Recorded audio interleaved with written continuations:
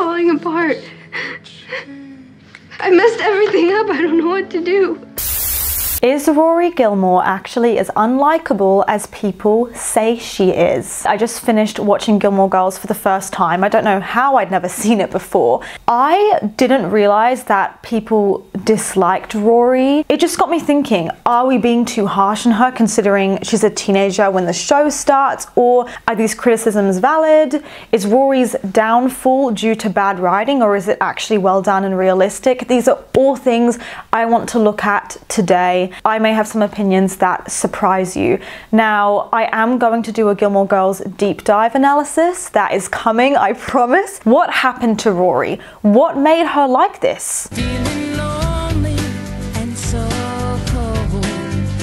If you take a look at season 1, Rory is like a completely different person to how she is by the end of the show. She is very innocent, she's obviously still young, she's very much focused on her work. She is really well behaved. She's basically the symbol of the perfect daughter. She doesn't talk back to her mom. They have some little arguments that are resolved very quickly, and overall she has a great respect for school, for working hard. She has an incredible work ethic that I admire, and she just seems like an innocent kid. Some people still didn't like Rory in season 1 because they thought that she was just too boring and timid, and I appreciate that, but at the same time I just wasn't in the headspace of judging her because she's literally a child. And Rory obviously has been privileged. She gets takeaway food all the time. She's a single child, so she gets a lot of devoted attention from her mother. She never had to share with siblings. Listen, we are very sleepy this morning, so would you happen to have something in a larger size, say a mug, a tureen, a small bowl of some kind? There were some financial struggles there for Lorelai. She was concerned about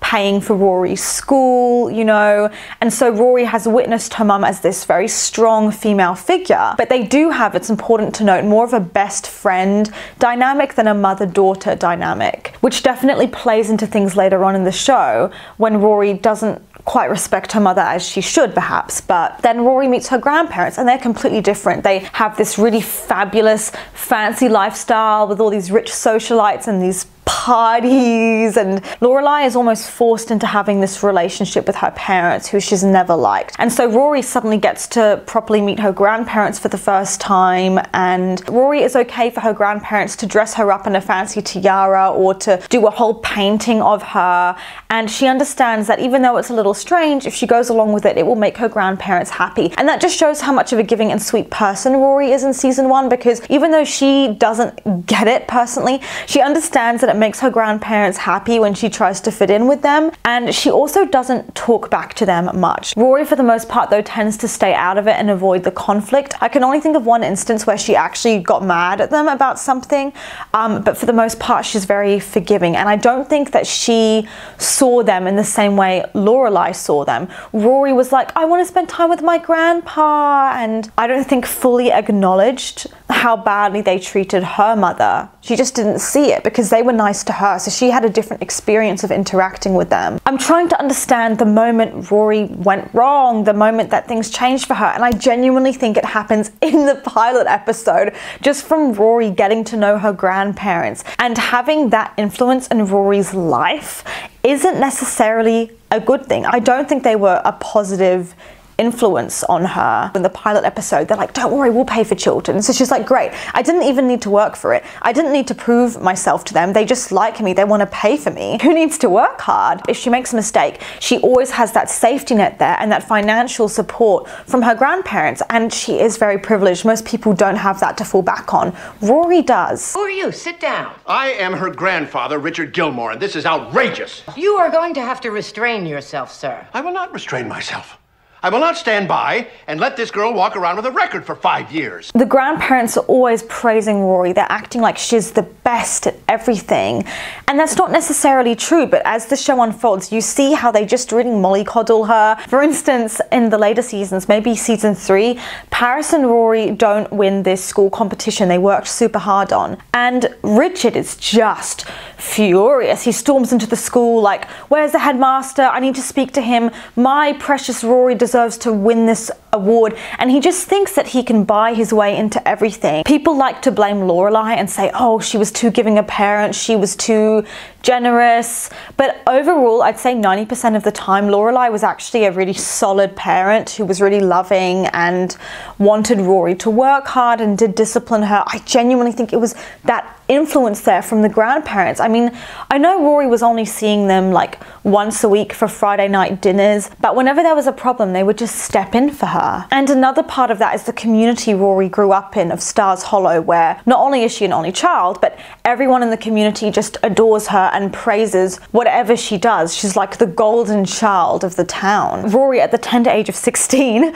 already has these cute guys just appearing everywhere, telling her how much they like her. I'd say in seasons 1 to 2, she has like she has like 3 different love interests. She has Dean, and then she has Tristan, all competing for her attention, all saying that they liked her, and she never had to try to find these men. They just appeared. Like, she met Jess through Luke, and then Dean was just this guy that was obsessed with her, watching her from afar at school and thought she was intriguing for no understandable reason.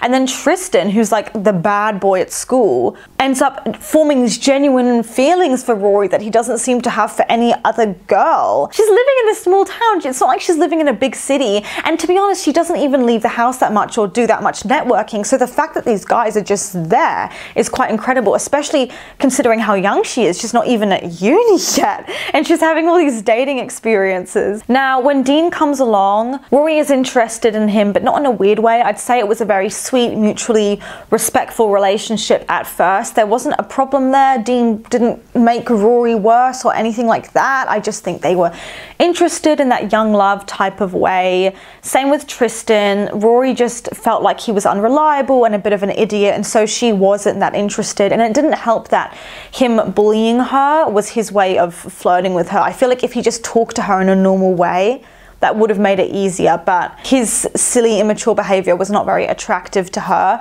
If you're out on the road. Jess arrives in season 2, and that again was a tipping point for Rory, not in a good way, where you could see her character take a turn. And I would say that season 2 is when I stopped liking Rory. It was very early on, and I already just started to go off her. My problem was when she started to have these romantic feelings for him, and she didn't know how to handle it because she was with Dean at the time, and she's still so young, she's figuring stuff out, and she wasn't very good at just letting go of her relationship with Dean and moving on. So she was kind of stringing both guys along at points and couldn't seem to make a solid decision. Like, she'd flirt with Jess, but then couldn't let go of Dean. Rory's trying to befriend him, but no one else likes him, which I think isolates her further from other people. And also the fact that Lorelai really disliked Jess made it worse. It made Rory feel like, well, I can't talk to my mum about important things anymore, because if I tell her that I see the good in Jess, she'll think I'm crazy. I'm just not very comfortable with him, Rory. Well, try and get comfortable. Well, I don't know if I can. But you said... I know what I said, but I can't help it. How many times do I have to tell you? That I don't know the real Jess? You don't. Well, fine. I don't know him, but I'm not too fond of his stand-in. People are different once you get to know them. And because Lorelai was so judgmental towards Jess, Rory started to hide things from her. So she started maybe skipping school to hang out with Jess, hanging out with him behind Dean's back, not telling Dean, even though she knew it would upset Dean because he was quite territorial. The point where I was like, what is going on with Rory is when she missed her mum's graduation ceremony because she was busy hanging out with Jess when she shouldn't have been, and that was so selfish, and it showed that she was starting to lose sight of her priorities for a boy. What made it even worse, and I was quite shocked, was when Rory just goes behind Dean's back again and she kisses Jess. Now, this is forgivable because she's what, 16, 17? She's still so young, so I'll let it slide. Then in season 3, Rory had obviously kissed Jess, but she still hadn't made the move to end things with Dean. So she's there obsessing over Jess and then getting annoyed when he's trying to move on from her, trying to date someone else. Then she gets really defensive when her mum brings it up and tries to challenge her about it. But it's like, he doesn't owe you anything, girl, and you're not together. He's still there. What? Jess, he's still there. I can't believe he's still there. Just ignore him. You're not supposed to come and sit and watch. You're supposed to dance. He's just trying to bug me, sitting there right in front of me, staring. Jerk. I mean, girls like Shane, what is it with them? Don't they see what they look like? I know they have mirrors. I'm gonna sit here as long as I like, and I'm gonna do whatever I like, and if you don't like it, then just ignore me and pay attention to your boyfriend. The only reason things ended with Dean is because he broke up with her, and I thought that was so silly that he had to be the one to end things. Like, I felt bad for Dean at that point, you know, because he was being kind of disrespected, and everyone knew it, but Rory just wasn't acknowledging it. You know, I tried to ignore this. I really did. But I don't know what the hell I was thinking. What are you talking about? You don't want to be with me, Rory. Yes, I do. Oh, please. You've been into him since he got to town, and I've spent weeks, months actually, trying to convince myself that it wasn't true, that everything was fine between us. Again, although I didn't like Rory at this point, I kept giving her chances because I was like, she's a kid, she's too young to be having these relationships, she has no idea what she's doing, and this will hopefully be a learning experience for her. And despite these issues, Rory is still somewhat a grateful and down-to-earth person. For instance, she goes to graduate from Chilton to go off to college, and she does this really beautiful speech that literally brought me to tears, where she says that her mum is her hero, her biggest role model, and she thanks her mum for pushing her, for being her best friend. It was just so sweet. I love that scene so much. She's working really hard, reading a lot of books, but she's not really getting tailored advice on how to get into the colleges like Yale or Harvard. Rory seems to be under the impression that if she works hard, then she'll be rewarded. But what I don't think she's understanding, the missing puzzle piece there, is that there are plenty of kids who are smart who can write an essay. You know, that doesn't make her a unique candidate. And it's a very competitive environment. You need to stand out. But she seemed to just think that by getting her homework done, that somehow that meant she'd get into Yale or Harvard. And Paris was a go-getter, and she would push Rory. And Paris was like, well, you need to do extracurricular activities. How are you going to stand out? I don't think Rory really had what it took. Rory reads in her spare time mostly classic books and academic books. And she only wants to attend these elite, prestigious private schools or prestigious unis like Chilton, then Harvard, then Yale. So again, being smart, succeeding in life looks a certain way. Not everyone has the privilege to afford what Rory is doing. And her goal of getting into Harvard and Yale is amazing. Of course, it would look great in her CV, but not everyone has the privilege to be able to do that. Rory goes to her grandparents directly without her mum's involvement, and she asks if they can pay her Yale tuition fees for 4 years. I thought it was interesting that she didn't properly consult her mum about this first. That to me was again another turning point where Rory is shifting away from communicating with her mum, and she has a private, separate relationship and communication with her grandparents that Lorelai has no part in. Not necessarily a good thing, because in my opinion, Richard and Emily are very toxic. You were just being stubborn. Go to bed.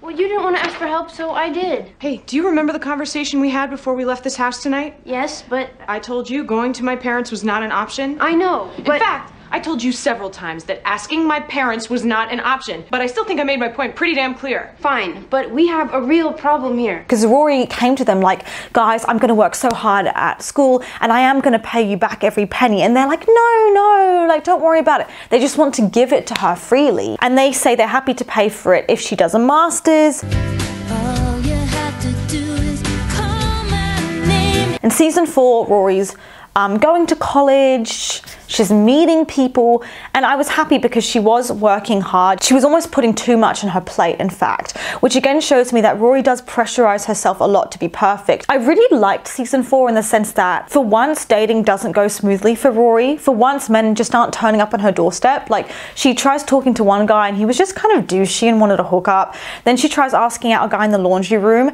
and he just is like, no. She's literally like, do you want to grab coffee sometime? And he's like, no thanks. That was it. Like, it's so funny. And they never explain why he said no. He just wasn't interested. And I loved that. That's so realistic. So she has to deal with these rejections. But then Rory starts forming this friendship again with Dean in season 4, which I thought was really sweet, that despite their arguments, despite all this conflict, that they could find a way to be friends. And Dean at this point is actually married to someone else. He really rushed it, but I was happy that he and Rory could just get along and be in each other's lives. But then I did start finding it a bit weird because it felt like he was hiding it from his wife, and I was like, okay. Hey, Rory. It's me. Hi. Dean. Hold on a sec. Mom, I have to call you back. You did not spend spring break with Bill Moyers. Bye.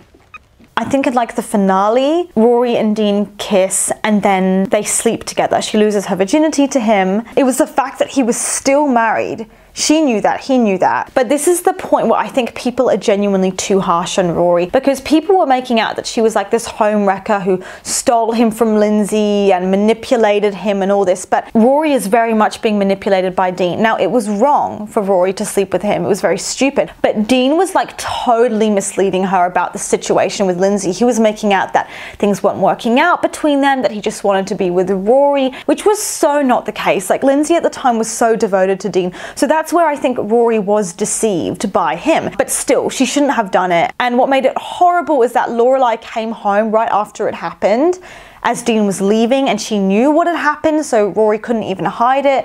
And Rory tries to justify it by saying, well, aren't you happy my first time happened with someone who really cares about me and loves me, with my Dean? He's not your Dean. He's Lindsay's Dean. This was so stupid of you. Like, you don't know if what he's saying is true. But Rory feels this sense of ownership over Dean because she dated him first and he was her boyfriend first. She literally is like, he's my Dean and I dated him first, and then blames Lindsay for being a bad wife and working him to death and saying Lindsay's not good for him. And I was like, wow, this girl has so much internalized misogyny. It's crazy. Oh, also, there's a video from The Take, which was really good. I'd recommend it. But they said that Rory cuts her hair to a bob. Her mum's like, what happened? And it's funny because that's when Rory is trying for a fresh start when she's at uni, and it shows that she's trying to move on from Jess and maybe having new feelings for Dean, symbolized by the fact that she goes for such a drastic hair change. And also her haircut is the exact same as Dean's fiance Lindsay, which shows how subconsciously she's competing with Lindsay and seeing her as a rival. And I was like, oh my god, that is such a cool point. I didn't even notice it. I couldn't really understand why this was happening because Rory is not a school kid anymore. She's at uni. Then what again probably made it a bit worse was she starts dating Logan in season 5, and he's basically right out of her grandparents' world. He's rich, he's privileged, he's smart, so he doesn't take life too seriously because he knows that things will just work out for him. And again, as much as I adore these two together, as I said in my video about them, their perfection, you could see that Rory just wasn't identifying with that old down-to-earth side of herself anymore, and she's more becoming like her grandmother Emily. And she makes friends with this guy Marty, who is way less rich, and the kind of guy that Rory definitely would have been interested in because he reminds me a bit of Dean, but she's just not interested in him. And it's funny because Logan and his friends in particular are very rude and classist towards Marty, make fun of him for being a waiter, and Rory stands up for him once, but then the next time it happens she just doesn't stand up for him properly, which I thought was interesting. It's like she just didn't have it in her. And what's also fascinating to me is that Rory rejects Marty. He has such a crush on her and she just doesn't feel it, and she's like, sorry, I like Logan. And that to me was so symbolic, that Rory is rejecting the part of herself that would go for a guy like Marty. And I couldn't help but wonder if he had more money, whether maybe she would have felt more attracted to him. But she just doesn't feel it. Then Rory does this internship for journalism, and she's always wanted to be a journalist, right, since she was young. It's very much been her goal. And so she's honestly learning so much. This internship, everyone likes her. This was the right direction for her to take, something social and collaborative. She's enthusiastic, she's trying to be helpful, getting people their coffee. I was just so proud of her, and I felt like getting involved in any way you can with these sorts of things, these internships, meeting people, is such a great thing to do. Even if you have no idea what job you want, just getting involved. Logan's dad pulls her aside, and he's the one that kind of owns this company, and he says that she's very nice to work with, but she just doesn't have what it takes to be a journalist. She asks permission too often. Let's be real, his feedback was very shallow, and it wasn't constructive feedback. It was just, you can't do this. Rory didn't need to take it to heart. It's not always good enough to do just what's asked of you. But I thought I was in a really good rhythm with everyone here. I'm not saying you're not competent. You're smart. You're terrific at anticipating needs. Actually, you'd make a great assistant. Oh. I'm sorry. It's not my pleasure to disappoint someone like you, especially you. What with the extenuating circumstances.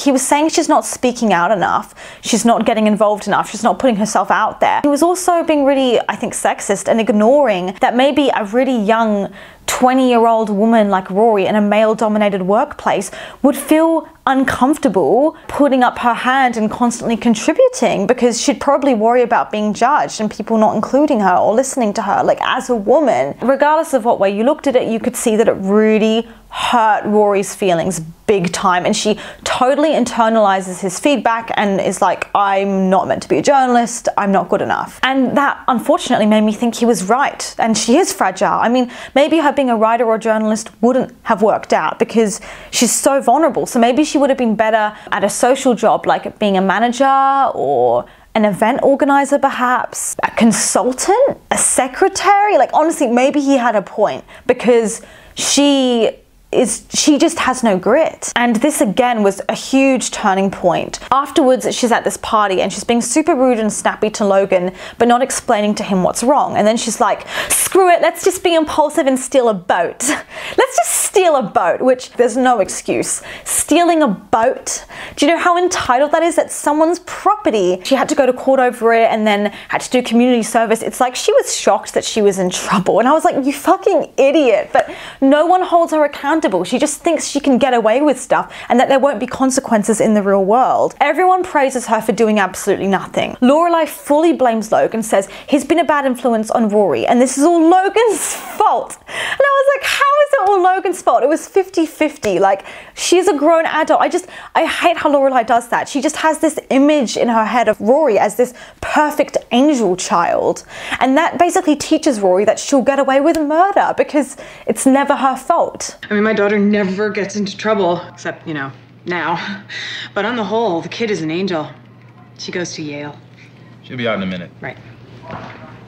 And then Lorelai later talks to Logan and she's like, you've been such a bad influence on Rory. Like, shut up, Lorelai, literally shut up. And also Lorelai should have been way more mad about it, but literally the next day, she's cracking jokes about it, like about community service and stuff, like it's funny. Years ago, there was basically the same situation where Rory and Jess were going for a drive at night, which they shouldn't have been, to be honest. Like, it just was a disaster waiting to happen, but they did.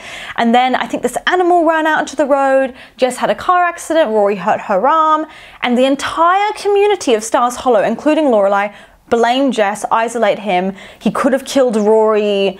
What? And Rory was like, what do you mean? Like, it wasn't his fault. But everyone blames Jess. You had an obligation to this town and to me and to Rory. I have to find out where Jess is. Well, I'll tell you where he's not. He's not in the emergency room having his arm plastered up. Pull back, lady. There aren't hundreds of other boys in the world. You have to go after her husband. Okay, stop attacking my daughter right now. You're upset. I get it, but you do not do this. She slept with my son-in-law. She broke up a marriage. Are you proud? She did not break up a marriage. What do you know of this? Enough. I know Rory. Then, even after stealing that boat, it doesn't help Rory get over her frustration about being a journalist. She decides not to go back to uni, or college, but you know what I mean. It's uni in England, but this uni that her grandparents have paid for that will set up her future job so she can work, so she can support herself, so she's not dependent on Logan. She knew her mum would be furious. Her mum was like, I'm not having you move back home with me if you're skipping school. So Rory's like, okay then. And then she runs to her grandparents' cozy house. They will give her a room in their mansion and she can go and stay with them. She knows that no matter what she does, she can always fall back on her grandparents. They're fine with it. They're like, okay, here's this whole studio we'll set up for you, this luxurious suite, so you can chill in the pool. Like, no one ever puts their foot down with her. She needs some tough love. That's what she needed, and no one was giving it to her. And so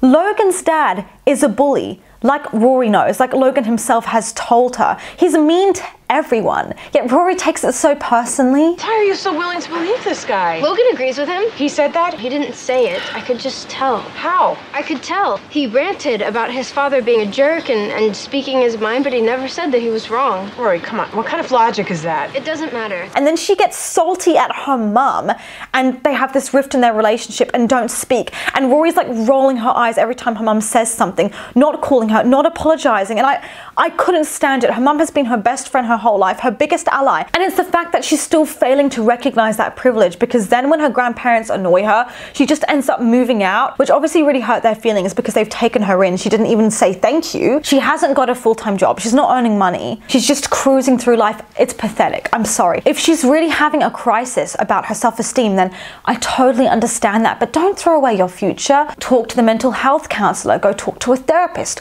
Talk to your mum. Talk to Paris, try and get some motivation, go to some workshops, maybe do a different degree altogether if you feel like journalism just isn't for you. That's totally cool. But don't just give up on being academic altogether. Don't stop learning. And you cannot make such a huge decision based off what one man says you don't even know. Rory, as a 20-year-old, is going through the angsty teenager phase she should have had when she was 14. Then in season 6, Rory is trying to describe what she's lost in this rift with her mum to Logan, but she really plays down her closeness with her mum to Logan. She just says she can be pretty cool.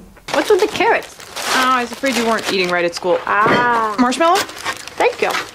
I know most people didn't like the storyline of Rory moving in with Lorelai's parents. I personally loved it because it was something different, and I felt like she'd always kind of dismissed how painful Lorelai's childhood was because she hadn't got it, but now she got the chance to actually live in Lorelai's shoes, and she really didn't like living with Emily and Richard at all. She felt aimless, she felt bored, and really controlled by them. They were treating her like she was 3, and I think that's when she realized, oh, this is literally a gilded cage, and now I understand what Lorelai went through. Previously, Rory had a very much rose-tinted view of her grandparents, and I think in season 6, that's when it was stripped away. In season 6, she starts working for Emily's like event hosting stuff, which I don't really know what the point of that was, to be honest. The whole thing was just lame, her hosting events for these rich people. Like, I don't know what she's getting out of that. Everyone starts applauding for her, like, oh my gosh, Rory did such a great job. And Rory's there just beaming, soaking up the attention. She just loves the attention, really. And Richard sees, and his whole face falls. He just stares at her, looking completely ashamed of who she's become. I'm Rory Gilmore, the architect of this event. Thank you.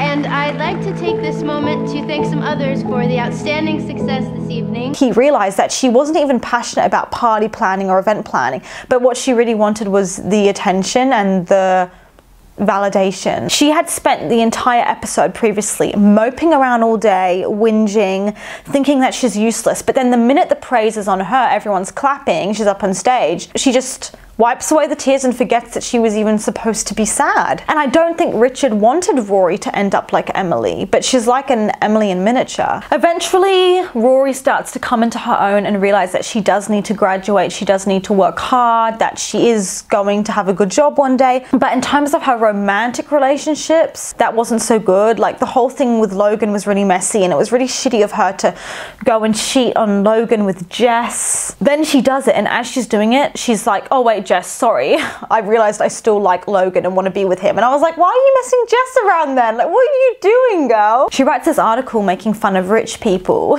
and how snobby they are and how obnoxious all their events are. And Logan's really upset. He's like, these people are just like me, so you're making fun of me. And also these people are just like you. So who are you to act like you're so much better than them when you are one of us? You are one of these upper class people. And Rory gets so triggered and defensive about this, which I thought was interesting. She doesn't want to acknowledge it. You were making fun of these people all night. I was joking. I wasn't standing there judging everyone. I didn't judge everyone. Wake up, Rory. Whether you like it or not, you're one of us. You went to prep school. You go to Yale. Your grandparents are building a whole damn astronomy building in your name. That is different, okay? It's not like I live off a $5 million trust fund my parents set up for me. She's just a disaster. And then at the end of the show, Logan proposes to her.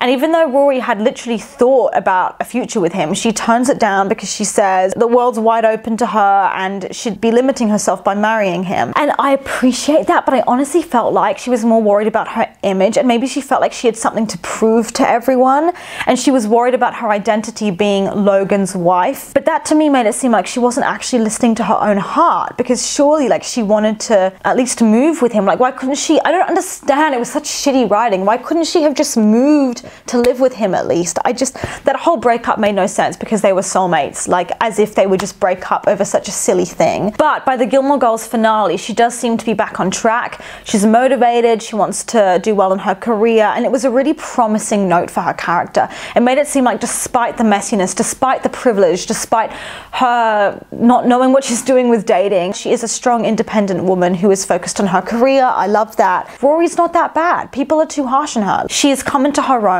She's still young, she's learning, she's growing, and things will be okay. That's what I felt like.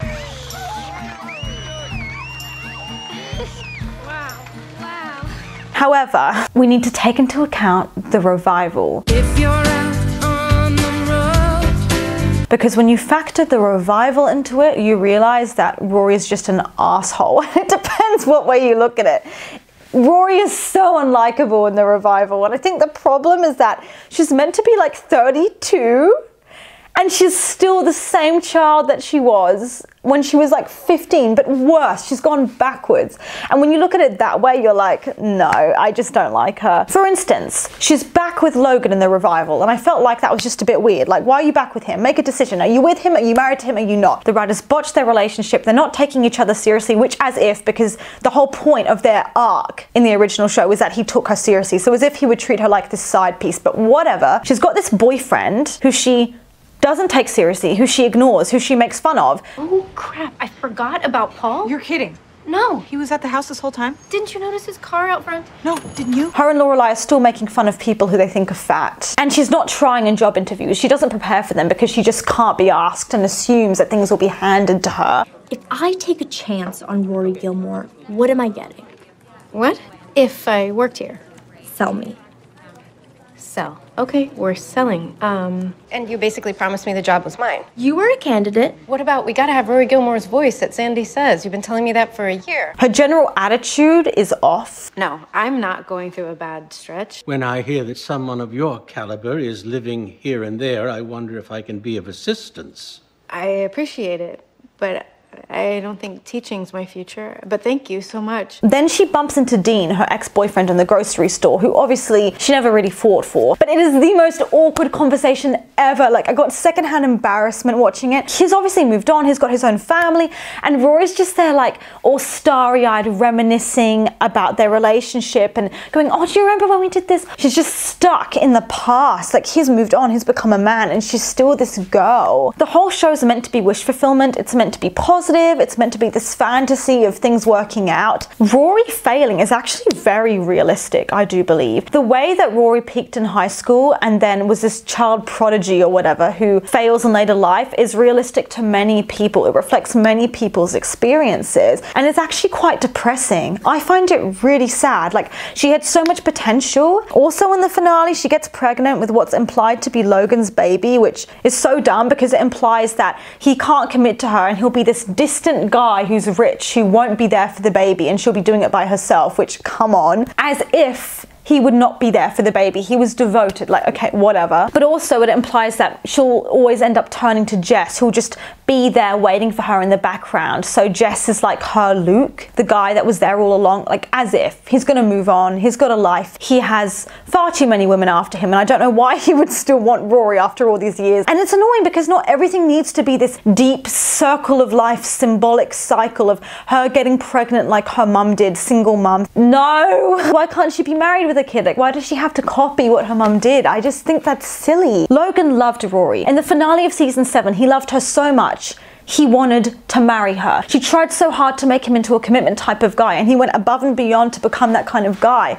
Why would they not end up together? Those things, those inconsistencies definitely contribute overall to why I just don't like Rory's character by the end, especially in the revival. I do have some points to say in Rory's defense, why she's not all bad and why people do need to cut her some slack. What happens to her is realistic. It makes it quite good writing, I think. Everyone makes out that Rory's so narcissistic, like, oh my god, she's so selfish, she's so out of touch with the real world. But can you blame her? Because from a young age, she had these rich grandparents in her life who basically fed everything to her in a silver spoon. Richard and Emily throw her this big party to introduce her to all the richest, most eligible bachelors, and all these guys are in love with her. They all want her. How many of us have an experience like that, and how could that not go to your head? Then her grandma took her on an expensive, all-paid vacation to Europe where they stay in all these expensive hotels. How many 19-year-olds have that experience? No one. Also, even when she's at uni, she's still young. It was a bit unfair how everyone in the community said that she was the perfect child in Stars Hollow and put this pressure on her to be perfect. She's set the bar so high that when she messes up once, the punishment is so much harsher. Rory was forced to grow up too fast. She was being treated like her mum's best friend as opposed to her daughter. She decided really early on in life where she wanted to go for uni, what job she wanted,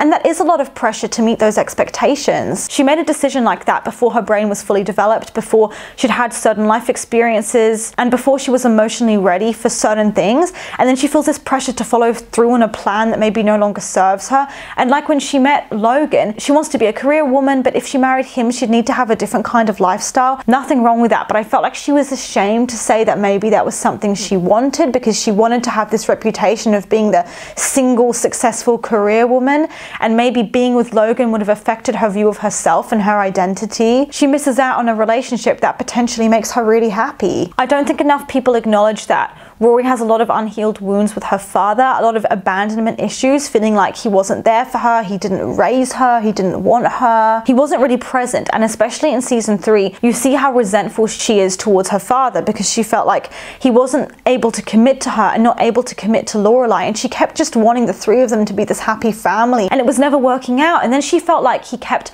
coming back into Lorelai's life, then disappearing, then coming back and disappearing, just leading to more heartbreak for Lorelai and more instability in the family structure. And so often she just wanted him to leave Lorelai alone. I just felt really bad for her. Sometimes Rory would blame her mum then for things going wrong with Christopher, or for pushing Christopher away, even though what Lorelai was actually doing was setting healthy boundaries with Christopher and respecting herself. But Rory read that as, you're messing him around, or why can't you just be with him, because then we can be this family. And maybe that is part of the reason as to why Rory pursued Logan, because he didn't really want to commit to her at first, and I think she thought, if I fix him, this will be like fixing the relationship I have with my dad. What she really deserves is someone to be a constant in her life. Rory's not the worst, but she's not the best either. As the show went on, it became increasingly harder to like her. I don't dislike her, I've got no hard feelings, but you know, she's certainly not my favorite character. I commend the actress who did a great job playing her and really brought a lot of charm to the character. But yeah, please subscribe if you want to see my next Gilmore Girls videos coming up. There's a whole Gilmore Girls playlist I have a link in the description. I'll keep adding to as this series progresses. Follow me on Instagram, and if you want to know what I'm wearing on my face, the link will be in the description, and I will see you for the next video. Mwah.